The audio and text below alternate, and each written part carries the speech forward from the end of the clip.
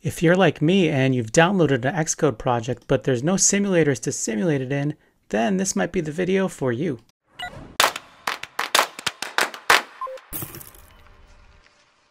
Okay, so let's cut to the chase here.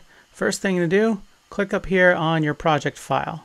Very first project file there, and check out the deployment target. What usually happens is that your version of Xcode cannot handle this version of the deployment target. So the iOS deployment target is too high.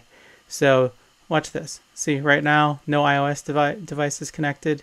And if I click on this and go to one of the ones that are listed there, so 14.3 for instance, boom, all the simulators are there. Try that. If that doesn't work, then you may need to add these simulators. If you haven't added them, you click this button down here to add additional simulators, and you can go through the steps of adding these simulators in. I think you would click on the plus sign over there. Yeah, plus sign down here to add the simulator. Click that, choose what simulator you want, and then give it a name if you want, or if you don't give it a name, it'll just do the default here. And then it'll ask you the OS version. So you'll need the OS to select the OS version that's compatible with your version of Xcode there.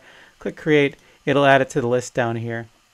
One last place to check is here, Windows, and go over to the devices and simulators. And if you don't see the devices and simulators over here, then there's a good chance they're not added. Also make sure that you've got this for each of these, that the box is checked there that says to show as a run destination.